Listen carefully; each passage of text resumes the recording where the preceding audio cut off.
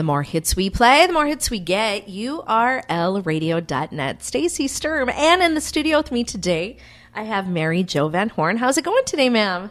Hi, Stacey. It's going well. Thank you. Now, you're in the studio because you have started something really exciting that I was talking with you about the other day. Tell us a little bit about the new programs that you have going on. Sure. I'd love to. And it is a accumulation of all of the investments I've made in myself and learning about myself and all of the coaching that I have invested in, the seminars I've attended. And what I've come away with and created is, I call it The Secret University. Yeah. And it's based on the movie or the book, The Secret, right? And within the first 5 minutes of the movie, they reveal that the secret to have whatever you want in life is the law of attraction. Yes. Because you and I were talking, the law of attraction, it's actually very simple. And a lot of people, I think when they hear about this, it's very foreign to them. Mm-hmm. But as they hear more about it, it kind of makes sense. Yes. Yeah. Yeah. So tell us about the law of attraction and how this all works. Okay. Well, so essentially the law of attraction is like attracts like. Yes. Right? Yep. And so it is always working. Yes. I mean, a lot of people I've tried the law of attraction. It doesn't work for me. I didn't get what I wanted, so it doesn't work for me. Yeah. But the thing is, it's always working. It is science. Like attracts like. Everything is energy at its purest form. Mm-hmm. And so everything has a frequency. And just like, you dial up a frequency on the radio station. Yep. You're going to get one station, per frequency, but it will always match up. Yes. Okay. So it's the same with our thoughts and our emotions. So whatever we are thinking, whether it's what we want or we don't want, we are attracting more of that. And what I always say is that we are attracting in the form of people, circumstances, and opportunities that support what we're thinking. Yeah. Right. So we bring people into our lives that support exactly what it is that we think. So if we're sitting here all the time thinking, it doesn't matter who I go out with, I always date miserable men. Mm-hmm. You're going to keep dating miserable men. If you say, I've been the luckiest person in the world, I've had amazing dates that I've been on, everybody's been awesome, you're going to continue to have that. Yes. Yeah. You're manifesting it. You're bringing in exactly what you think you're bringing in. Yes. But a lot of people don't even realize what they're bringing into their lives, Mary Jo. Absolutely, because they don't even realize the thoughts they think. Yeah, that's true. And it's almost, it's not almost, it is impossible, because the studies show the average adult person thinks 60,000 thoughts in a 24-hour period. Wow. Yeah. That's a lot. It's a lot. And most of those... that's on average. There are people who think a lot less thoughts, if you know what I mean. But... But the thing is that most of those thoughts we are unaware of that we're thinking. And most of them are about us. Yeah. They are about ourselves, and they're not true. That's true. Right? Those are those thoughts that, we picked up from childhood, from experiences that didn't feel good, that then we created, a reason for it, in that, well, this bad thing happened to me. It must be because I'm not good enough, or I'm not smart enough, or I'm not pretty enough. Yeah. Right? Yeah. Yeah. And then it just that just becomes our way of thinking, and we're not even aware of it. Yeah. And it just stays It becomes with us. our reality. Yeah. We have these limiting thoughts that become our reality. Yep. Yeah. And that's the key to making The Secret work, is actually knowing what thoughts you're thinking. Right. Becoming aware of the thoughts. I think money is a huge our barrier to money. I think a lot of it is thoughts. And I think because you grow up and you get that so ingrained in your head.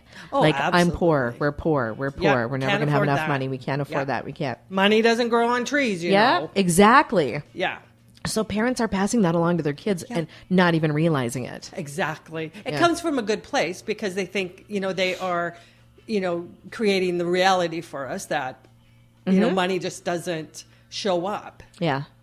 But the true reality is that there's always more than enough. Yeah. It's always right in front of us. But when we focus on what we don't have or what we can't have, then we block ourselves from seeing what we do want that's right in front of us. Right. We mess ourselves up. We self-sabotage ourselves often. Yes. And that's exactly what those, I call them those limiting beliefs that we carry about ourselves, that we just are subconsciously thinking most of that 24-hour period. That's exactly when we carry those thoughts, our actions will always line up with what we believe to be true for us. Mm-hmm. And so when we carry those untrue thoughts that we're in some way not enough, or that there's not enough to go around, then our actions will always or eventually line up with that. Yeah. And that results in self-sabotage. Now, a lot of this is not the work of the devil. This is like, a lot of people think this is new agey and it's the work of the devil, but it's actually not. It's not. It goes back. It's a work of ourselves, kind of. Yes, and it is science. Yeah. Like attracts like. That is science. It's true. Yeah. So your program, you're going to help people kind of realize this, pick up on this, and then implement this, right, in this new university that you're doing. Yes, it's actually a 4-step formula. So the first step is actually working one-on-one with me virtually. And that is the first most critical step. And that's where I'll reveal to you your limiting beliefs that you're carrying. So you can become aware of them. So then you can then change them, because you can't change what you're unaware of. True. Right? That's why we get so stuck. Because we're just unaware of what really needs to be changed within us. Yeah. So that's the first step, is becoming aware of those untrue thoughts you're thinking about yourself. And then step 2 is releasing those beliefs, right? So you can bring in and free up space and energy. Yes. What's true for you. And then step 3 is creating your divine plan. So whether it's just your life overall or a very specific issue. And that is about what you want, if you could have it any way you wanted. What you want to feel. So the emotions you want to have about that. Yeah. Right? And your thoughts influence your emotions. So there again, it goes back to your thoughts. It's true. So and this is really interesting, because this is where most people get stuck and they draw a blank. Well, what do you mean? What do I want? And it's like, because for so many of us, they don't feel like they can pick. Right. It's just, it's a foreign concept to actually put what you truly want as your very first filter.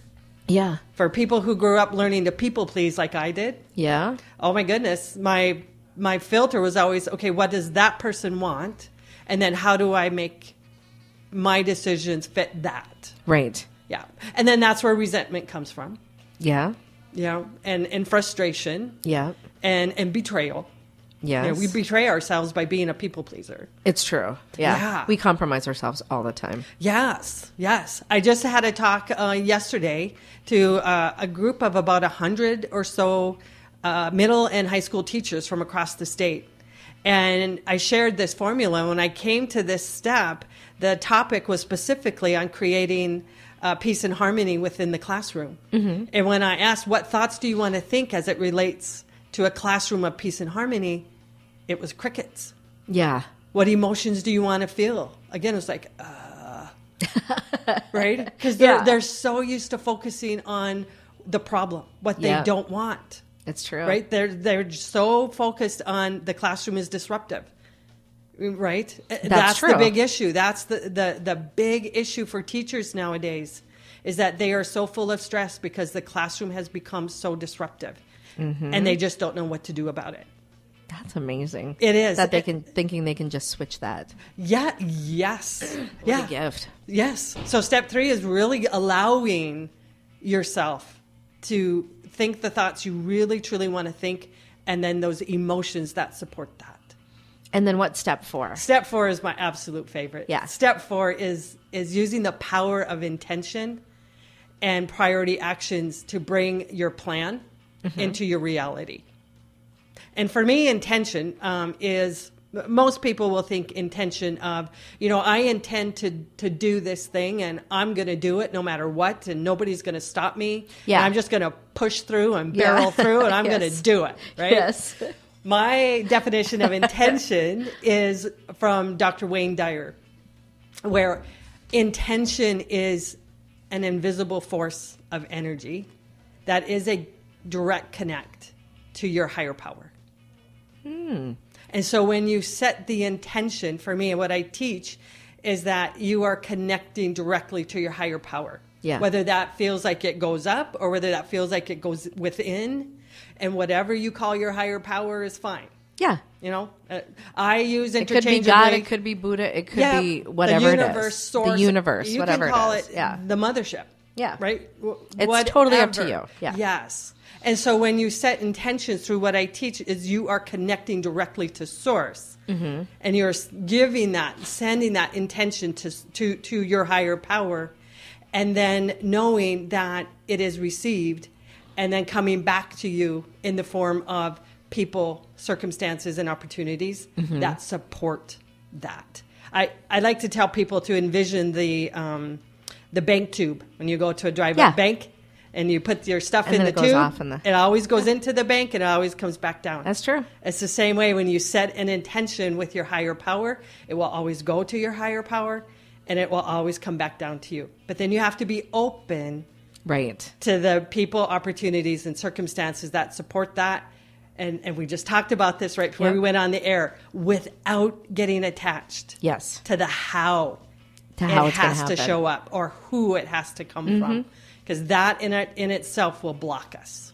It's true. Because then when it doesn't come the way you think it should, then you give up. Yeah. Then you think this doesn't work, and then you fall right back into those limiting beliefs. So, Mary Jo, if people want to get a hold of you and find out more about your whole new program, how can they get a hold of you?